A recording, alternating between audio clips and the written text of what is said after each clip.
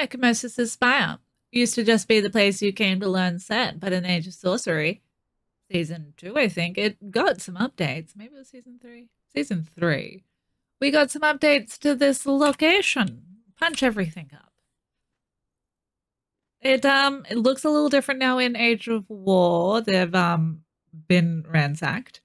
But if you are familiar with coming to this location for Obolus trade-ins, you can still do that. We still have the supply material guy, and we have some legendary weapon guys that cycle through most of the ones that you could get from the caravans. You cannot get like the Glimmer Moon and I think the Forge Light and something else from them, but you can get like the Momentum and stuff, which is fun.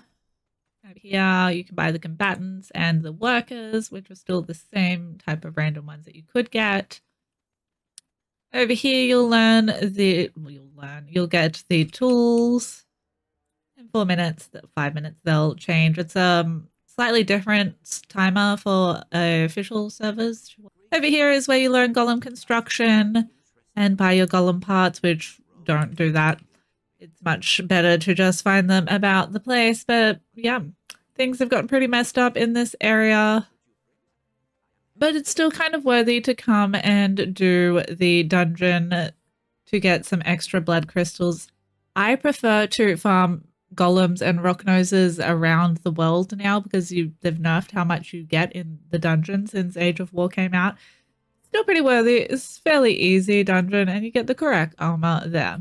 If you have been just collecting random blood crystals upon your journey, you can trade them in for some magi crates, which you will then open up and get various loots. And that's how you get the Ancient Obolus now.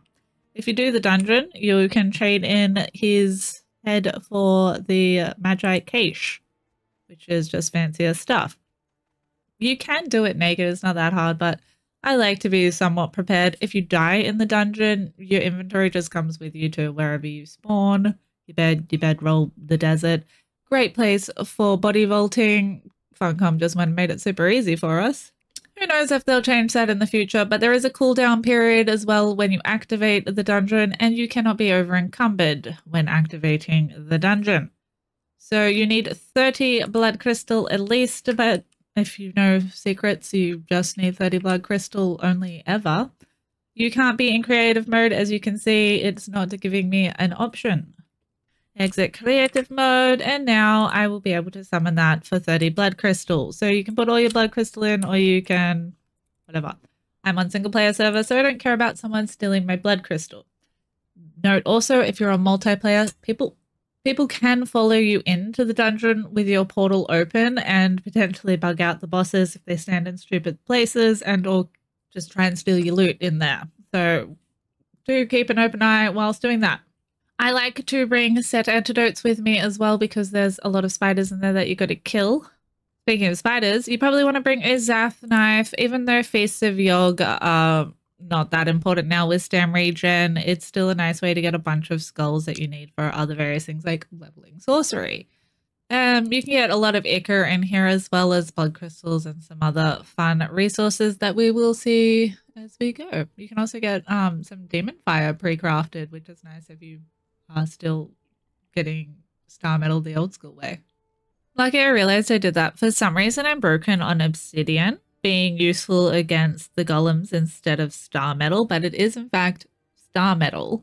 I noticed when I was like, why do I have obsidian arrows? But anyway, my brain and that, it is star metal that is better against them. So if you have like a star metal axe, I maybe even said that before, I probably said it. I don't know. Anyway, I caught myself. So you do in fact want to bring star metal stuff with you. I just usually use arrows, as you'll see. It's pretty easy. Drop this crap.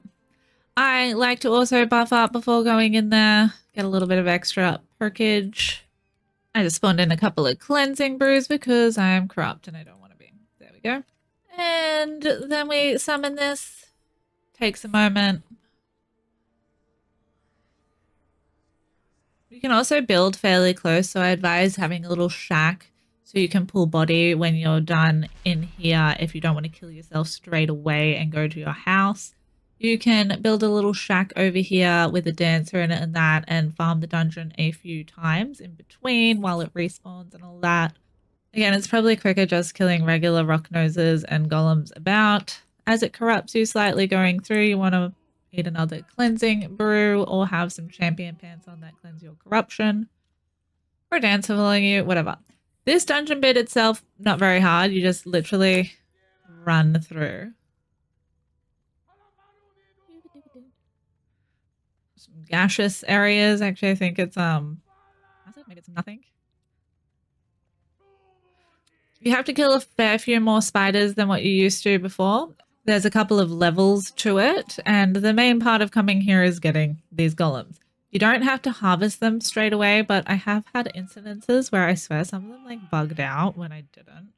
But you can wait until the very end to harvest everything. You have to wait around for a while this thing does its little nonsense and you hear stories and all of that. You can't get through here. There's a barrier, so you also probably want to bring a torch because it's quite dark in here. As you can see, you're getting poisoned, so you want to be able to drink your poison removal or dodge around. Let's quickly spawn in a torch. And a one-handed weapon, so you can in fact kill the thing. I think it's like 20 spiders now. And if you have Glutton for Punishment, then you'll be pretty fine re-healing. You also want to have at least efficient harvest on, otherwise this is really going to be not worth it at all for you. Kill a bunch of the spideys.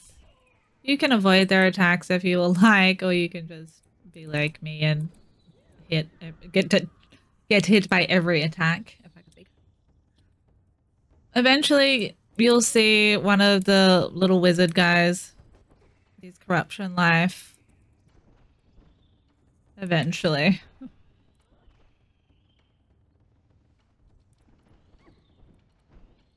Poison does do a lot less damage, so you can get by without set pots now because, yeah, it used to be pretty crazy before. But you don't need to kill all of the spiders. Once you kill the dude, it'll be fine. Oh, there he is. Why is he not aggressing towards me? So you kill him, and then all the spiders will die, and then we'll activate the next bit. You put your torch away now. Bunch of dead spiders. Then we wait for golems to start activating. And take them down with your obsidian star metal arrows. I don't even have an archer build, as you've seen. This is pretty easy. I probably also want to heal somewhat because I'll die otherwise.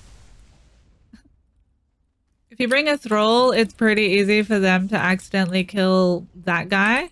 You want to avoid for as long as possible.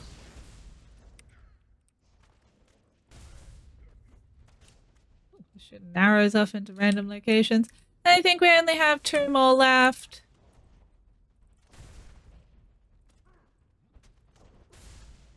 Then you can get your regular weapon out to kill old mate. And then it's going to spawn the next one. I like to loot him. Which is pretty easy. Again, you just avoid all of the zombies and make your way around to get these obelisks. Which also go down a little bit quicker when you are using star metal things. But regardless, go down pretty quick anyway. There is 3 of those obelisks around. It's a little bit hard to see if you don't have fog turned off. Sometimes you'll get caught amongst these guys and you'll have to kill your way out, but that's not too much of a biggie. What's this obelisk, man? It's another reason why I like axes, because they tend to be able to do a fair big area. We've got 1 more left.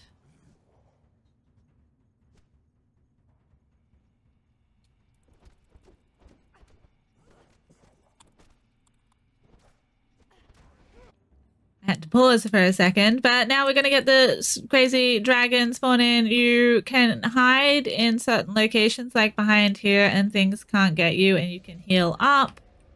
But you want to just kill this guy and the dragon will die. He's a good source of dragon horns when hacked up, but you don't particularly want to get hit by his flame attacks. But once this guy dies, that guy will die. And you can spend a few seconds going around and hacking everything up that you so require. Pretty sure you get a better chance of getting, you can bring that and wear that if you like. Better chance of getting the horns if you use a butcher's knife. You can Zaf knife them, get their Zaf bags. Too heavy. I think we've got them all now. I'm just going to drop some of this stuff so I can actually leave. Does help to bring some sort of thrall with you. Pretty sure we got all the golems now. Do a little double take because that's the whole purpose of coming in here. Now that you've killed all of them, harvested everything you want, run up here. The barrier has gone. You can kill him or wait for him to stop rambling. Touch that. Learn your Kurak vestments. Kill him, loot his skull and his dragon powder and whatever else you want from his pockets. Then a gas will start spewing, which is an acidic gas, so you want to leave sooner than later before it starts damaging all of your armors. You can either kill yourself straight away or run out here and exit the dungeon in a normal manner and go to your little hut or trade and stuff, like I said. But yeah, killing yourself in there is just going to spawn you at your bedroll anyway with all of your things in your pocket, even with a not to keep loot on death. Trade in your blood crystals. From that run, we got about almost 700. You can probably get some easier from just killing the golems and stuff around. I usually like getting the rock noses that are like here. Let's see, there's this one here. Of course, the game's buggy and not showing them, but usually there's one here. One chilling right here that you can sometimes find fighting them. Go away, brute. You can see I already got like 100 just off him. It's into creative mode, so they leave me alone. Now there are a lot more than these ones that I'm just going to briefly show you, but these are the ones that I like to get, especially early game. There's another one here by the Cavern of Fiends and Shaman's Rise where you learn the Yog religion. He's somewhere. They're usually always here. There he is.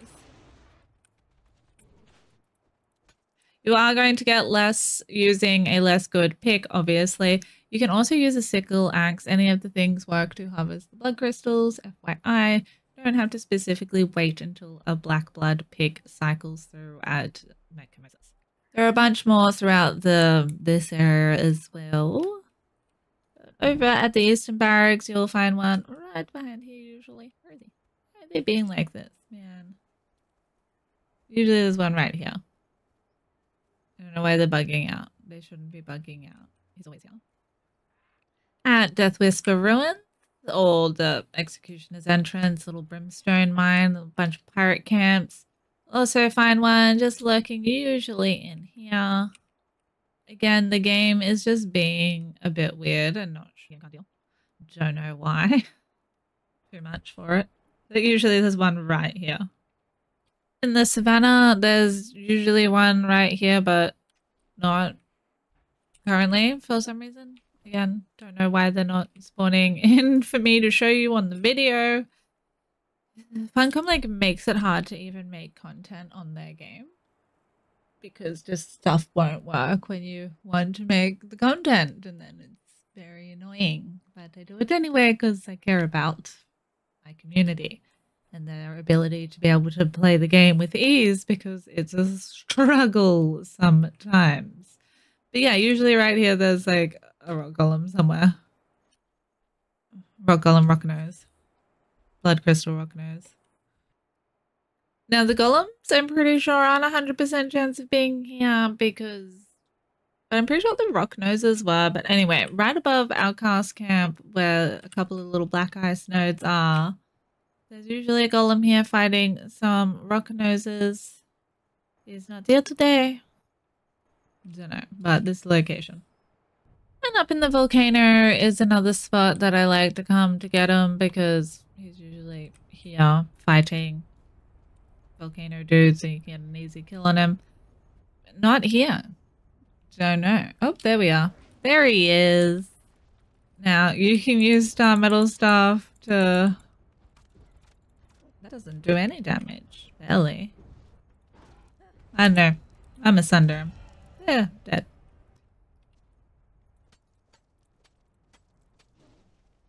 Get a lot from them.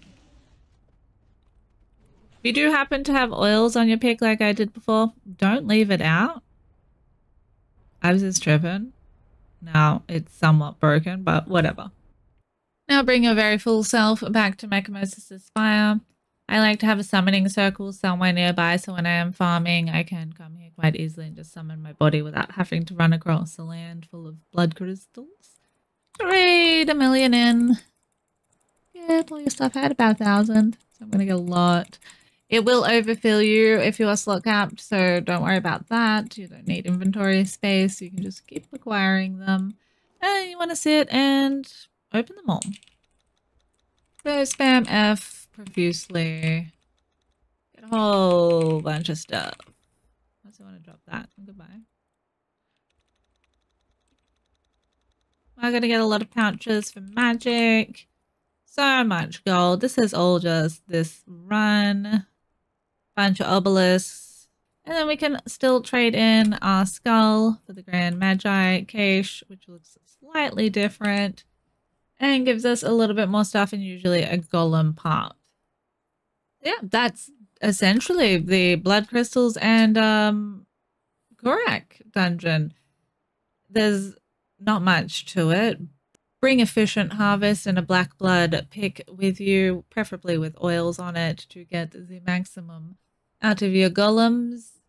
Probably forgot some important information, as I always do. If you know what that is, chuck it up in the comments. Or if you enjoy farming blood crystals this way, or if you prefer finding the rock noses and golems in the wild, let me know in the comments below.